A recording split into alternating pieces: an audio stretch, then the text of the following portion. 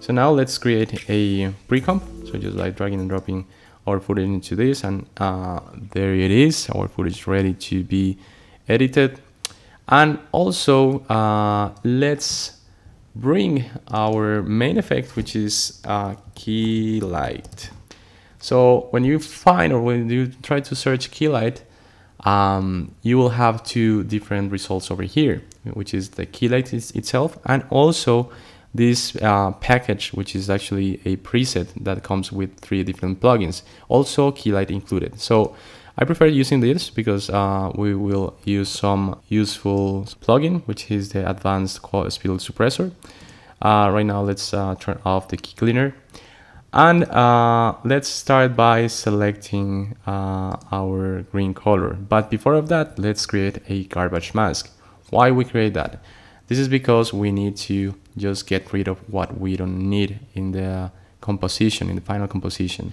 And then we need to make sure that it is under intermediate result. And the first thing that we are going to tweak is to select the green screen color. So if you can notice over here, there's a big wrinkle with a really pronounced shadow. That is probably something that is going to be like bothering us in the future. However, most of the fabric is looking pretty flat, and we need to select something that is the most even color that we can find. So let's see over here. Right now it looks pretty good. However, you can notice some noise around the image, around the subject, and also the wrinkle part where I was talking about. And we have some artifacts all over the place. So let's fix that. And how to fix that?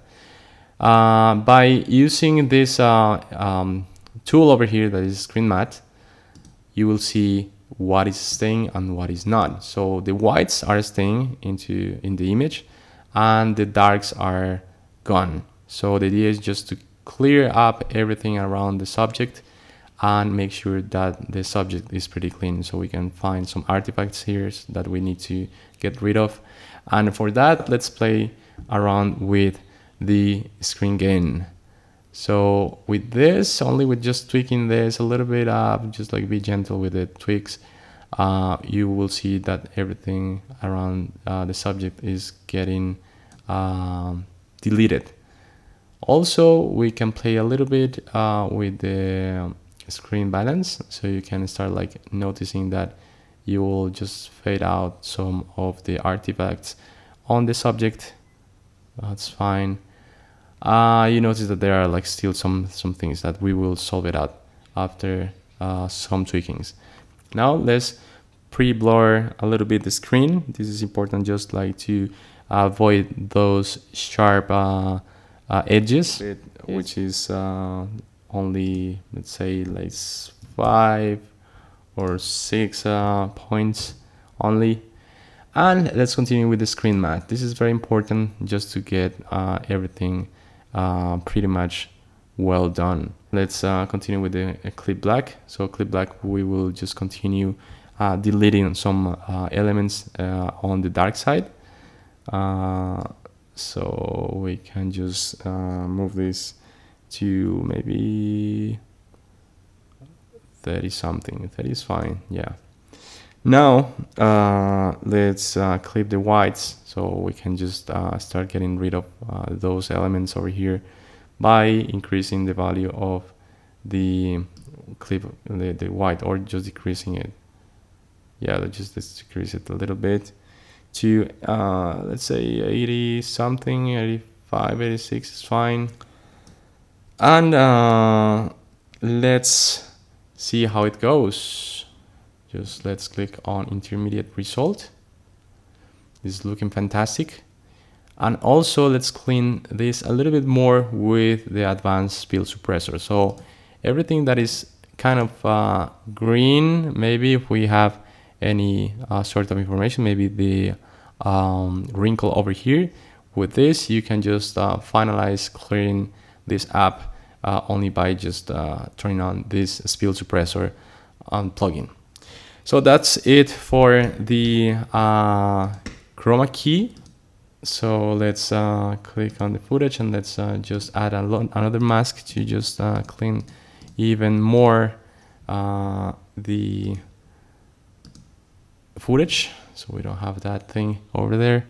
And probably we have something over here that is not super noticeable. Now let's bring our background and let's start with the compositing process. So I have our background ready for us here. Let's put it down there, and let's start first tweaking our scale so it will look as natural or as normal as possible. Also over here, otherwise I will be like super tiny in that space, or I will be super giant on that space. So just like tweak it, just taking into account that it should look as natural as possible. So I think that's good. Let's just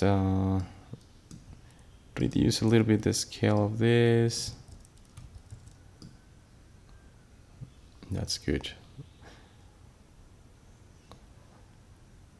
All right, I am pretty happy with this stage over here. The edges look pretty good.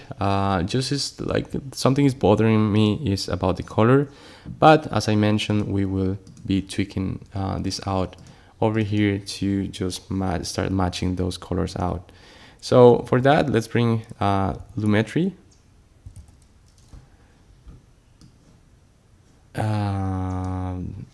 Right there is fine, and let's play a little bit with the temperature.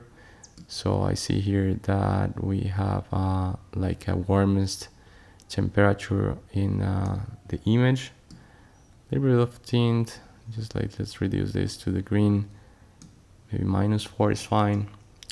It's looking good right now, and I can notice that some of the shadows are pretty washed out. So let's bring a little bit of contrast on the shadows. And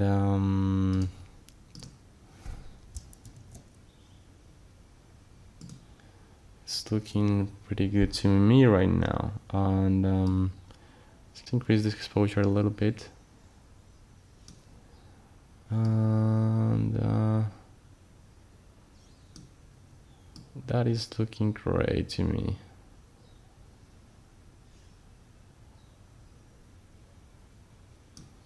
All right, so it looks good. It's a little bit of contrast.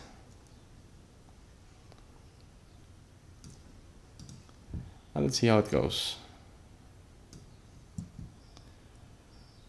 It's definitely looking balanced and really really good. However, the background needs a little bit of noise because of the footage that I have has a little bit of noise. So let's add some noise into this noise, and let's add a little bit of, yeah, that's good. So if you notice in my footage, I have a little bit of noise, and over here it's necessary to have some noise in order to match them out. And also in the end, I will recommend to add an adjustment layer. So in this adjustment layer, you will just add a Lumetri. And play around with whatever you feel like playing, like maybe some shadow tints, maybe increasing the values over here to make it a little bit more warm. Also, I will add a little bit of curves and just to fade out some black values. And also, and no less important, it's to add a little bit of blurriness on the background. So let's add this camera lens blur. I really like how it looks. I really like how it looks. It looks creamy and very good. Let's only add 3 points. And yeah, that's good. It's looking fantastic. It's ready to export and start surprising everybody out there. We're coming to the end of this tutorial, and I wanted to say thank you for staying with us and following this tutorial. Thank you for your time. And also, if you really like our content, please hit the like button. And if you aren't subscribed already, please do it, because we're gonna upload new videos every week. So no more than that, thank you and see you in the next tutorial. Bye.